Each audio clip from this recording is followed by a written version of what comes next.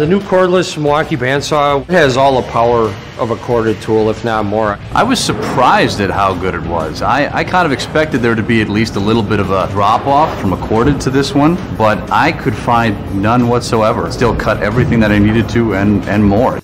I can do so much with it, and I mean, it's built like a rock. It's a Milwaukee tool.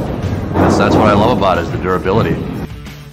The capacity of the saw, it's got a deep cut to it, which allows you to cut larger material without having to reposition yourself. It increases our productivity and allows us to make cuts that we normally couldn't make with a traditional bandsaw.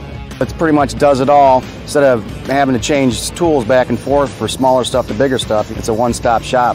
The new fuel saw has the battery life that I need to get through anything that I need to cut. Now you can do everything on the lift. It saves time, it cuts fast. Haven't run through a battery in one day yet.